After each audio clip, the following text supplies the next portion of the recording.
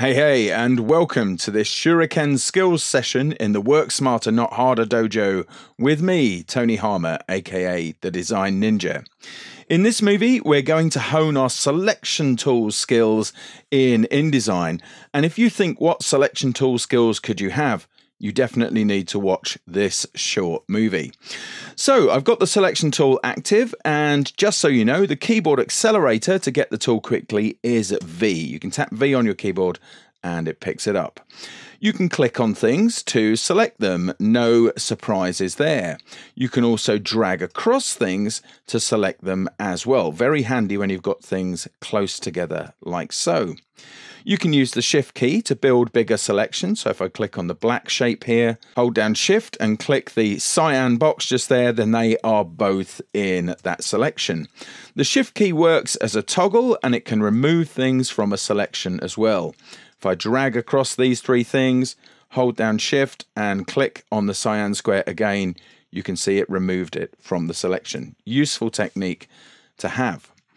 When you're working with content, you can click on the content grabber. That's the circle that appears over any image frame or frame with content. And then you can work with the content just as you would if you'd have clicked for the direct selection tool. Clicking outside the frame turns that off.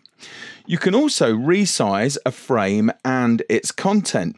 Let me show you how to resize a frame without adjusting the content. I'm just going to resize this frame outwards like so, and you can see the content finishes around about there. I'll just undo that to go back.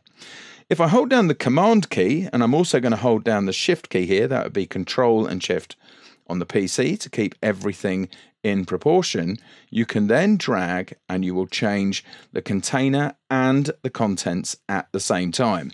If you're doing that, make sure that you keep an eye on the effective PPI inside of that frame there as well, so you don't lose the resolution.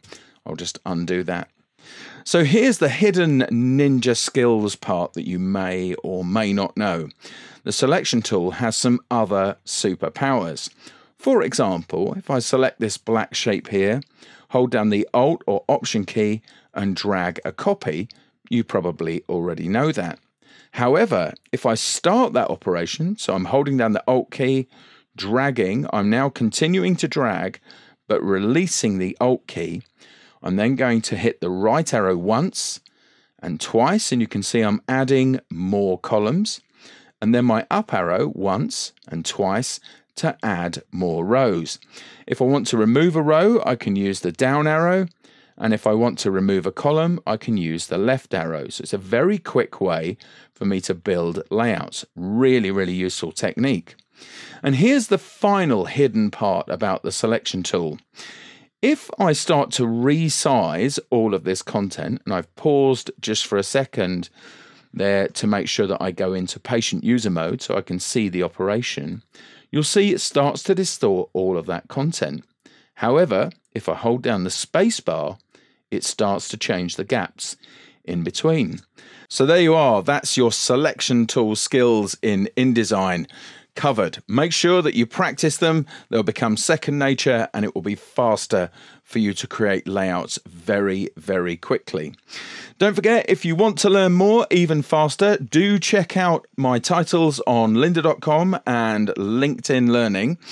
And we're done for now. Don't forget to subscribe to the channel, reach out to me via Twitter or Facebook. Please do spread the word, and I'll see you next Monday for another Shuriken Skills session.